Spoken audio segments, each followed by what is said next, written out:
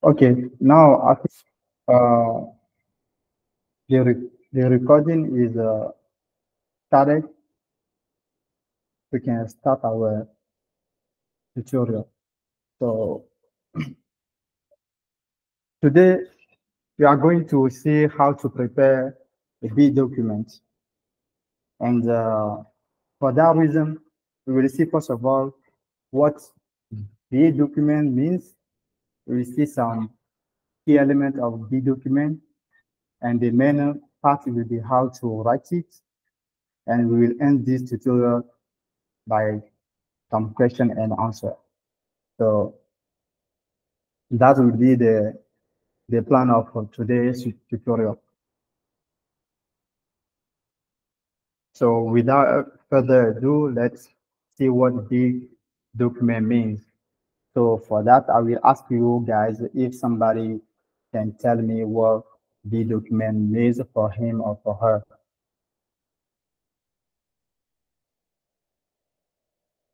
Any volunteer? Or maybe, okay, terrific. Yeah. Yeah, thank you. Maybe just to break the silence. Okay, good.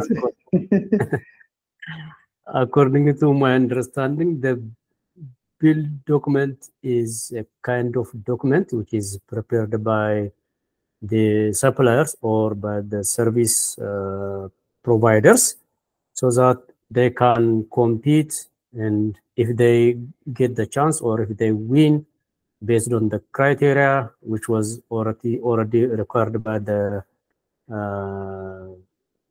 the companies that already posted the tender, and based on the TOR of the company, if they provide this document that may contain the quantity, also the bill of the project or a kind of activity or service, and or the quantity and the price of the goods that they are going to provide for the company and so on.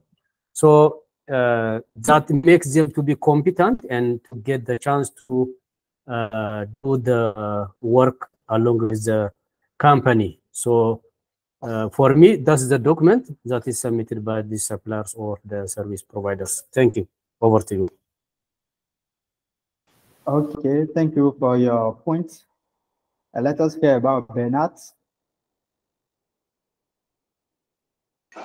Okay, thank you. Just to add a little to what my brother just said, there are application materials that we prepare and submit in response to maybe requests for quotations or an expression of interest in a job or maybe in a contract or in a services that requires supply of maybe items or maybe goods or services. All right, amazing. Thank you guys for giving your point of view on what a big document means for you. Thank you. So now let us see quickly um, in brief what the big document means. So as you guys know, in our week challenge, we are project manager for ProTech, and there is a tender, and we want to take this opportunity to showcase our capability, our experience, our way to do things to win that tender. So for that reason, first of all, we have received a letter, an invitation letter, and that also is called a request for proposal. So to be able to respond to that invitation, we'll provide a document, and that document is called bid document. So the first point for a bid document, it is a formal document submitted in response to a request for proposal or an invitation letter. So that document outlines a company's capability, experience, and proposed solution to a specific project or contract. And it's not over. In that document, you will find the scope of work, the timelines, the cost, and terms and the conditions. So these also the document that the client will use to select the best contract or the best contractor or consultant for a particular project. So for instance, in our case, this is the document we need to submit to make sure that among the competitors will be the one that the client will select so that we can perform that project and win what we need to win. So briefly, this is what B document means. And now, after we know what B document means, we're going to see some key points of B document. But the time being, let me ask if it is clear for everyone.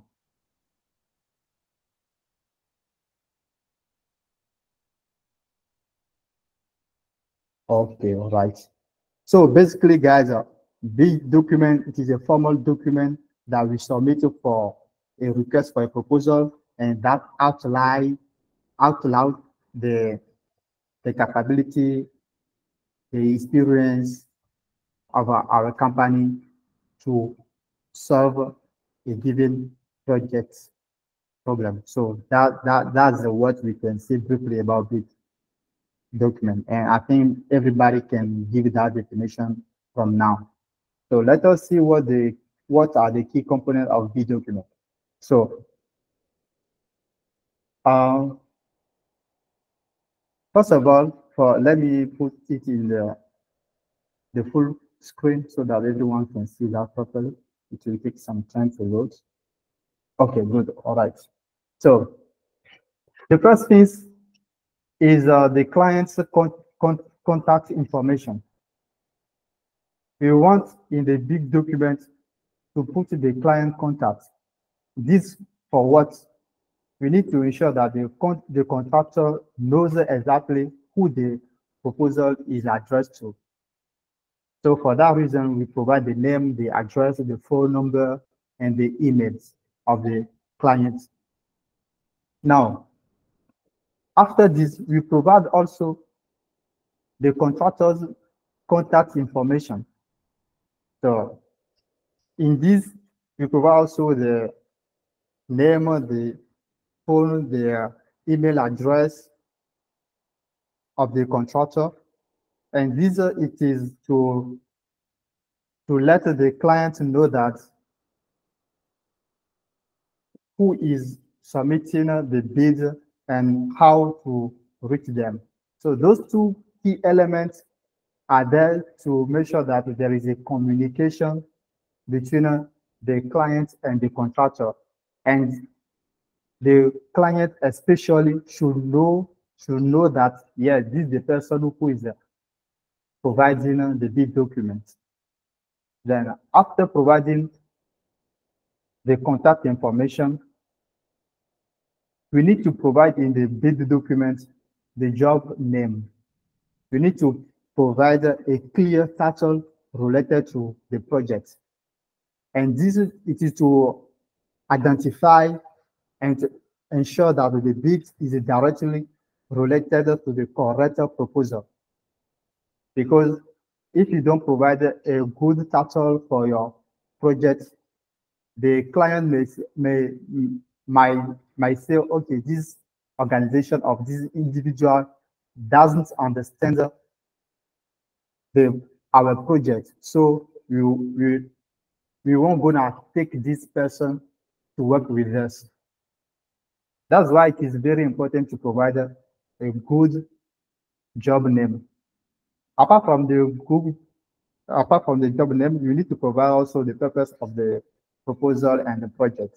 In this case, we need to provide a brief explanation of the goals and the objective of the proposal and the overall. In this case, what we need to highlight is why the project is being undertaken and what the client aims to achieve. So it's up to us to underline, to make sure that we put in the bid document the reason why we start we want to start the project, and what the client want to achieve, that we have understood that one, that critical point. And those things will help uh, to raise the likelihood to be selected. And moreover, we will also need to provide the project plan. And the project plan here is nothing less than the project phases, the timelines, and the milestones. So when we have those key points, we have highlighted those key points in our bid documents. We will go for the service and product that we want to provide you. So a detailed description of the services or products the contractor will provide if awarded the bid. So what are we going to provide as a service and product if we are awarded for the bid, if we are selected for the bid? So we need to give a detailed description to those kind of things in our bid document. It is very important. And also it will have to, we need to include also the scope of work, the specification, and any relevant detail about what is being offered to meet the project requirement. Furthermore, what we need to highlight also in our bid document is the resource and staffing. So we need to describe the personnel, the equipment that will be allocated in the project. And one thing that is very important we need to mention is the pricing information. The pricing information at this stage, you need to itemize, you need to list the cost, the total project cost, the payment terms, and any other financial details relevant to the bid. So when we have put those key elements in the bid, is not enough. We need to add also additional term and condition of the agreement. That one is very important, because when maybe you are applying to the agreement and you are doing your project and there is some conflict, or maybe you didn't meet the deadline, what should be the warranties, what should be the liabilities, payment schedule? You need to mention those things on your bid document, and that will ensure that both parties are aware and agree to the term under which the project will be carried out. So you guys need to be in the same alignment. You need to have an agreement on which we need to work. So if there's no agreement, I don't think that it might be a part who will say that would say, okay, I'm not going to respect properly what is said to do, and nothing would happen to me.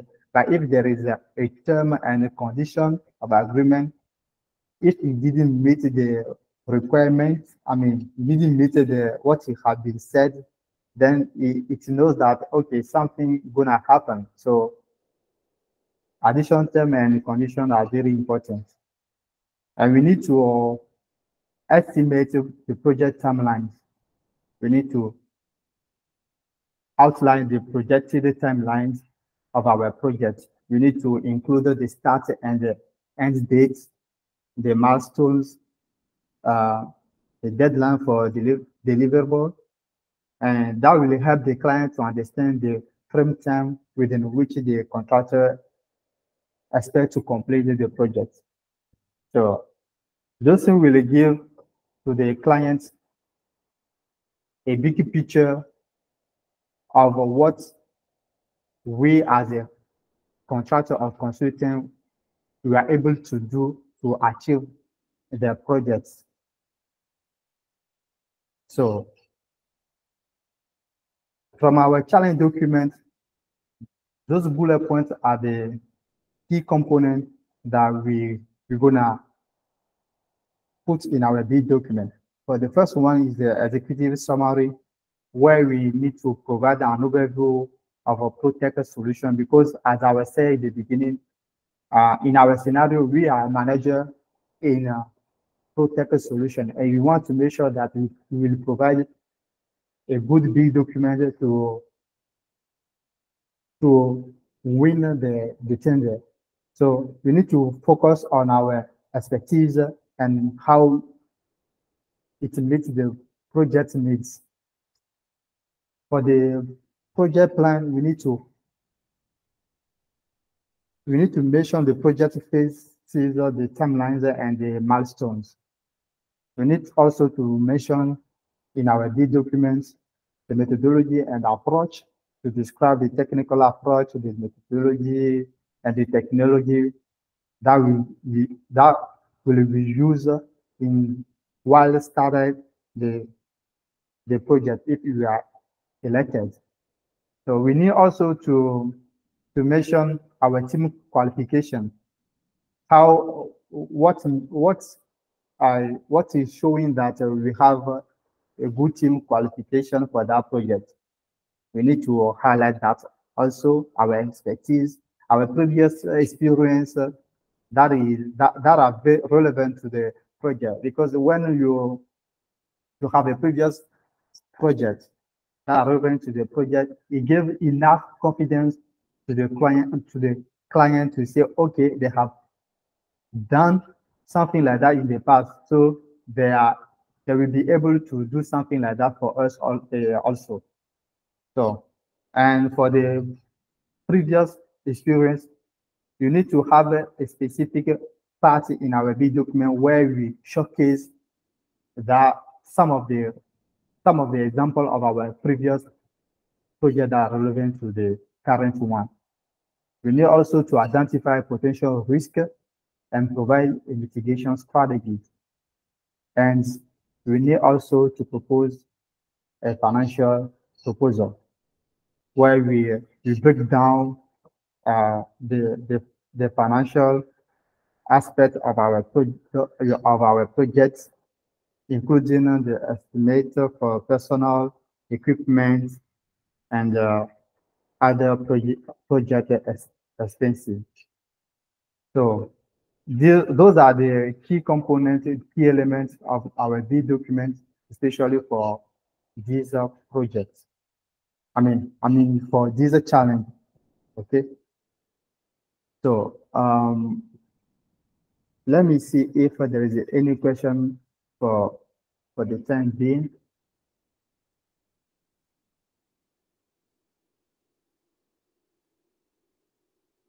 Hello guys, is there any question?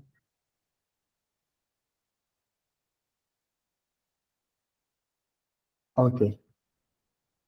It means that we have understood up to now what the key elements are, and we can go for the main parts of our tutorial, which is how to prepare a video clip. So let's dive in.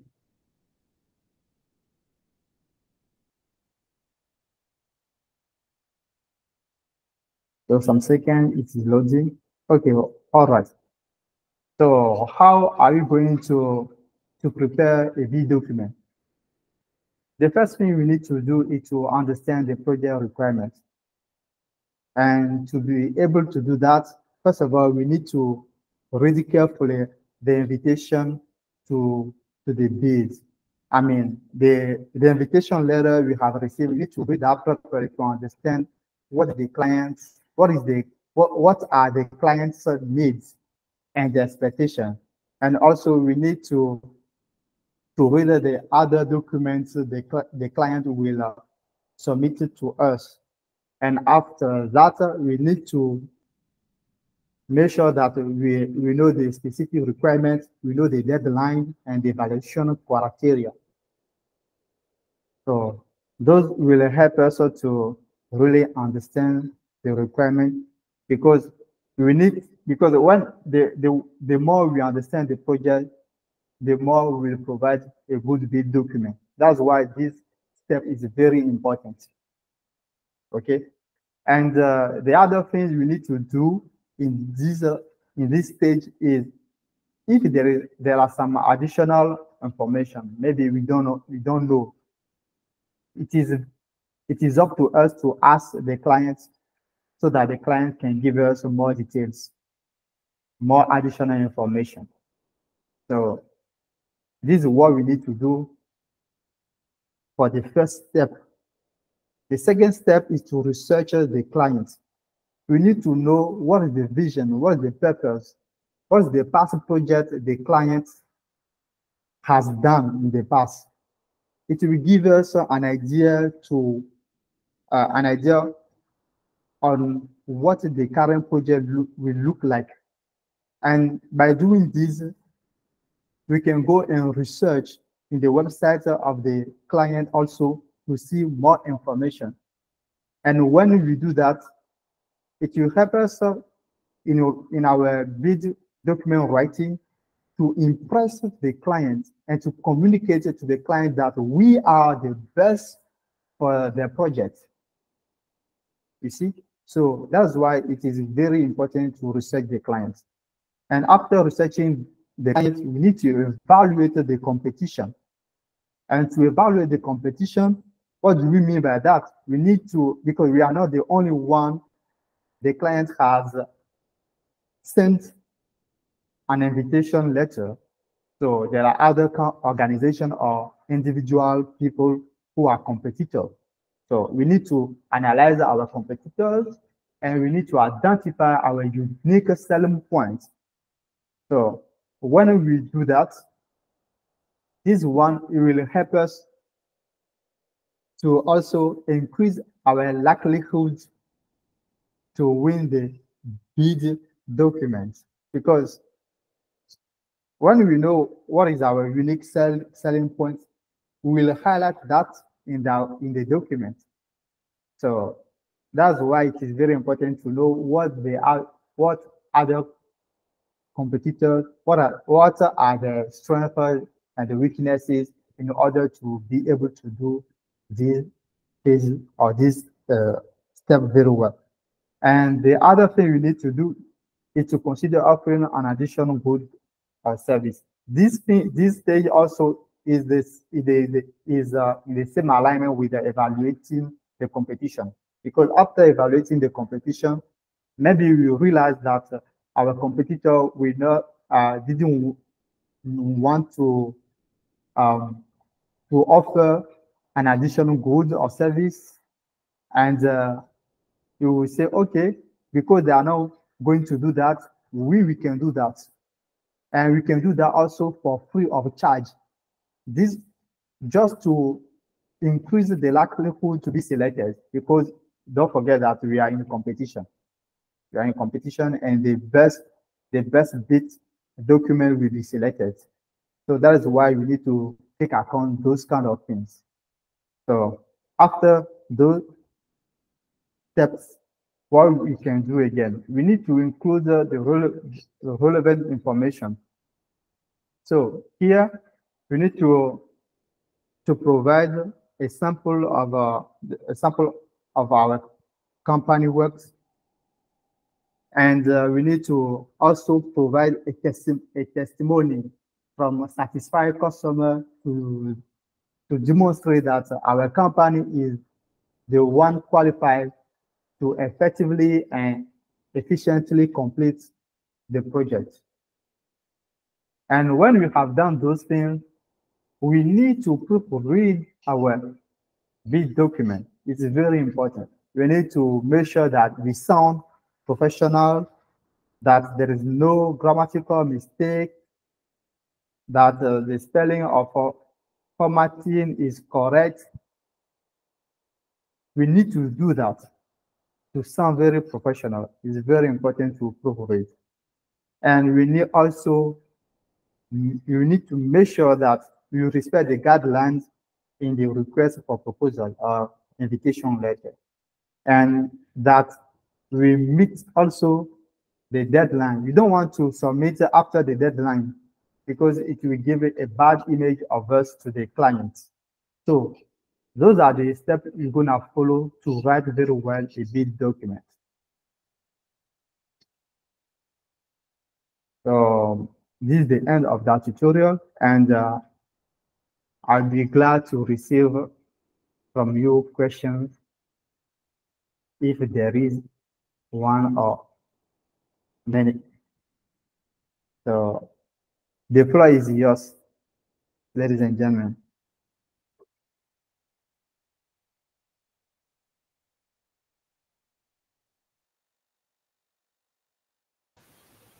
Can you hear me? Maybe I'm speaking alone here.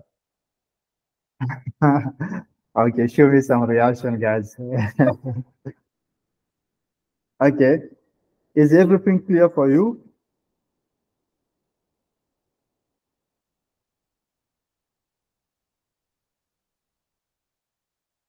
Okay, good.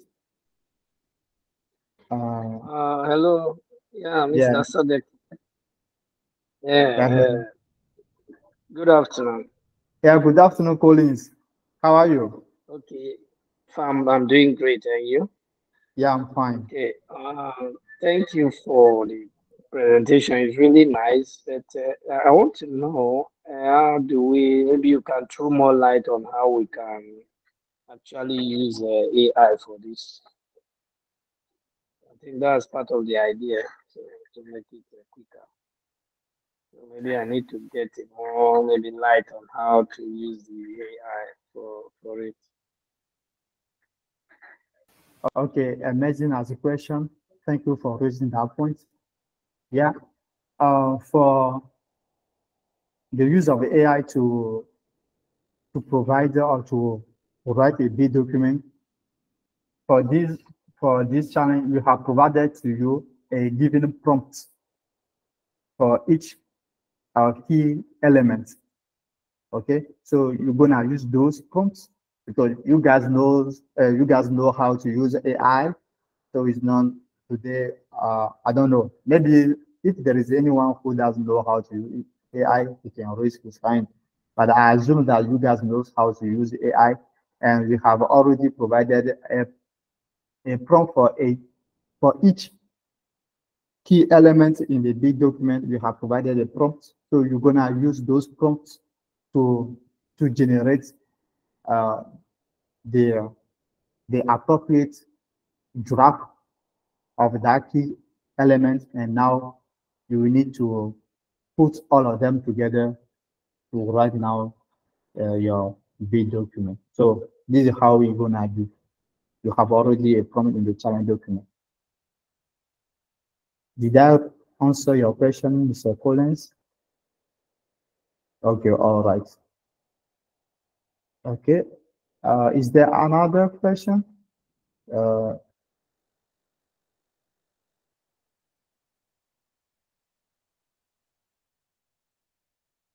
okay. Wendy, did you just join now? Okay, therapy. Yeah, you have the floor. Yeah, thank you. Thank you for your nice presentation. Really, it was very good and helpful. I really appreciate it. Maybe for the moment, I don't have question, but as usual, I would like to remind you that when I see the weekly document, I couldn't find this slide. So if you can share with us, I think it will be also good. Thank you, over to you. Okay. So you want me to share this slide with you because it is not present in the challenge folder. Yeah, it's not present there. Okay. Okay. I will. I will. At the end of this tutorial, yeah, I will share that with you guys. Thank you for reminding that to us. I really appreciate your contribution. Each of your contributions are very welcome. This therapy. Okay. So yeah, I'm still waiting for you if there is other contribution or questions. So if there's any, we can wrap up the session. And before that, you need to show me some reaction so that I make sure that there's no question anymore. Okay, okay, thank you. And by the same time, I wish to Ethiopian, my friends, my colleagues, a new happy year, or happy new year. I think it will be tomorrow, and I didn't know that before. I think it was yesterday. I heard about it, and I wish you all the best. Enjoy that moment, and I wish I could be there with you too. uh, a good